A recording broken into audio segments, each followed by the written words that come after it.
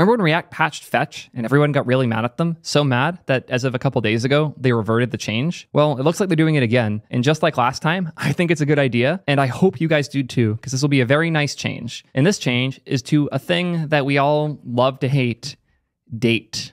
Why would React patch date? One simple reason that we're going to go into insane depth in: hydration errors. Yes. Hydration errors, the thing that everybody loves to complain about, but not that many people have, tend to have the same root cause. And it seems like the React teams found a good way to solve it. Thank you as always to Andrew for tweeting a thread about this, so we actually have something to talk about.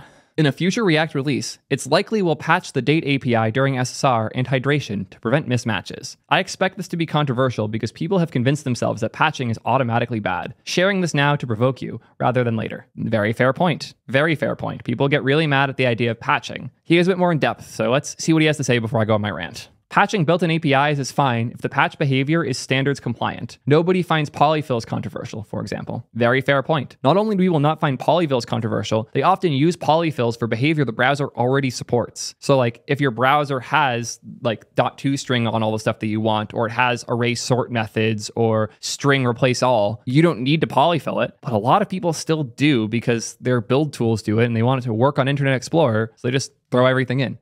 We've done this for so long that like frameworks just do it for you automatically. We don't even think about it or talk about it anymore. The classic anti-patching parable is Smooshgate, but that was about non-standard methods polluting the global namespace. The mechanism is the same, but the implications are much different. We should talk about Smooshgate so people can understand what that is. Smooshgate was a classic issue that happened because of a certain library named MooTools. MooTools was used for a lot of websites back in the day. It was in the like jQuery era. And one of the things it did was patch array. It would adjust the array built in the browser so that it would have additional behaviors that you might want.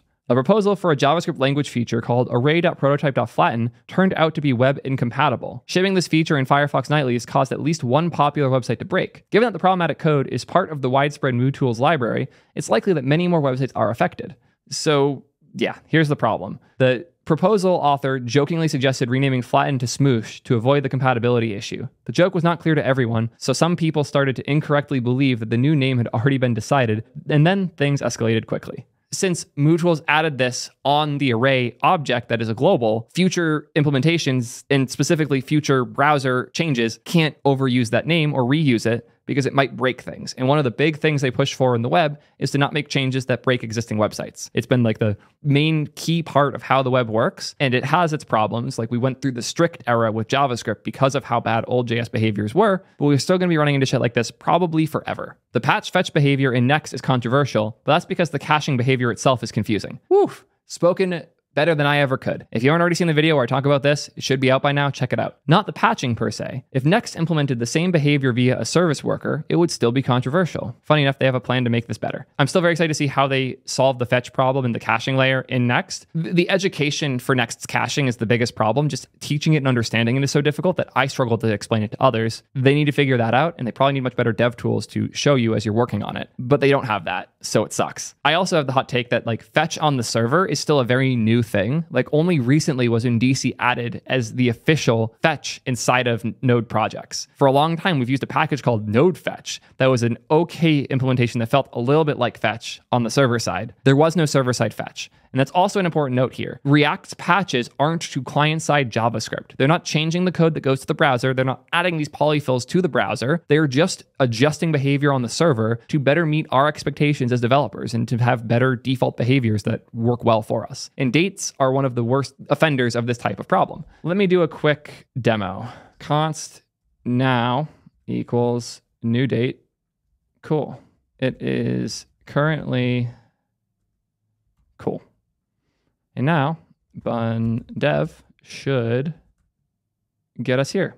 It is currently 5/1/2024, 2:37:24 p.m. If we go to console, no issues, because right now the server and the client are running in the same time zone. But let's say my server was located somewhere else. Then these things can start to break. Actually, since this isn't a client component, it won't. But if I do use client, where now this code's gonna run on the client side, we're gonna start getting errors. The reason that we're getting these errors is because the client side and the server side are generating different results. Because the server side is generating this time, and then the client side regenerates it because it's calling the new date again, but the client side is now going to get a different time. The reason is because this code, this new date code, gets run twice. This might make it a little easier to understand. If I do function get time, console.log, we got a new time, now.toLocale string.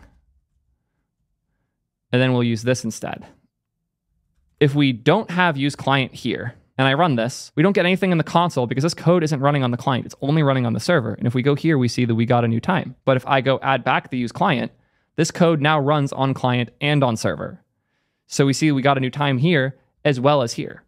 But if I refresh this, we're going to get a hydration error because the time this got is 2:38:56. The time this got is 2:38:55. This sucks. This sucks for a ton of reasons. Now imagine that the server and the client are in different time zones, and the locale time call that you made here generates a time for UTC or a time for East Coast or a time for India, and your user is somewhere else. The result of this code is going to be different. That sucks. That sucks really hard. And it's really confusing to debug. The vast majority of the time I've had or seen others have a hydration issue in React, which by the way, if you don't know what a hydration issue is, I should probably explain that quick. Hydration is when you have HTML that the server gave you, and then your client-side framework like React reruns the code it needs to attach the React JavaScript code to the element. So if we also add in a quick like counter component, function counter, God bless Supermaven for making this take literal seconds to do.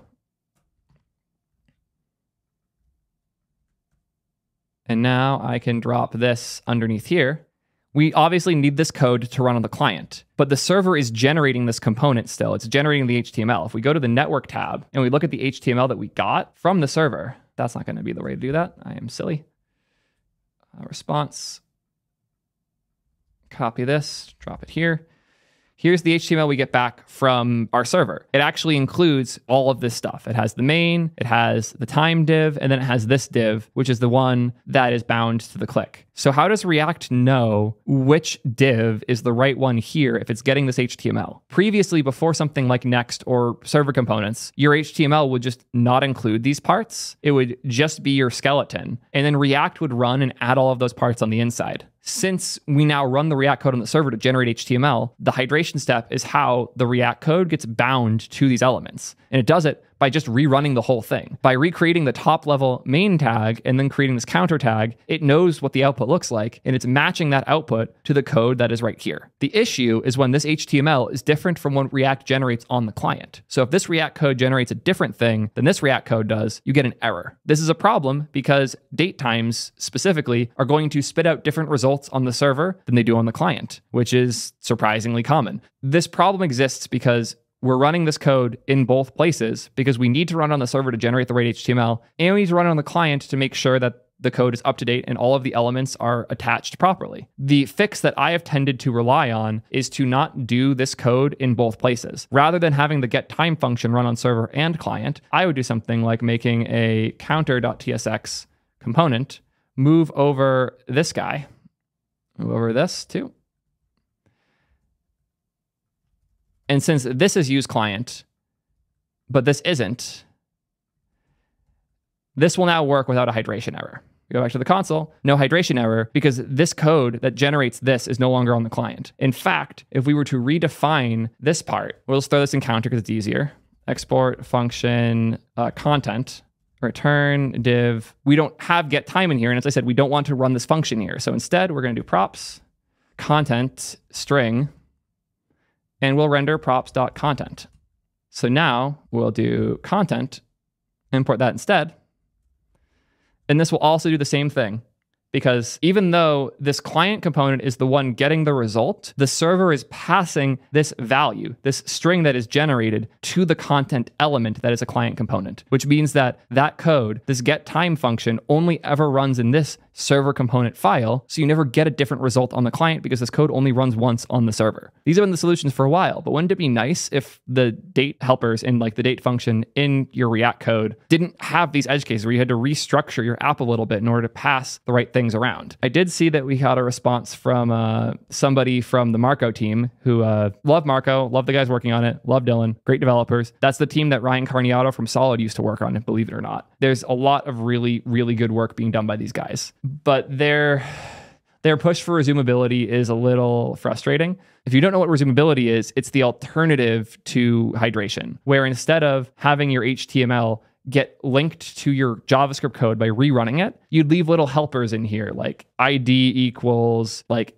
index page main 7 dot whatever. And these identifiers are used in order for the code here to know what it's linking to. It's a much more direct way, and the result is HTML that has a lot more stuff in it. You can check out how quick used to work and even how quick to works if you're curious about how that stuff behaves. The goal of this is such that you don't have to rerun the React code on the server and on the client because it just knows how to link things. You still end up with a lot of these problems though. If any of these links go stale or the expectation that the JavaScript code has is different from what's in the HTML, not hydrating gives you a separate set of similar issues. I don't think it's fair to say you need resumability just because date time is confusing when you run date time in two places. I think this is fine.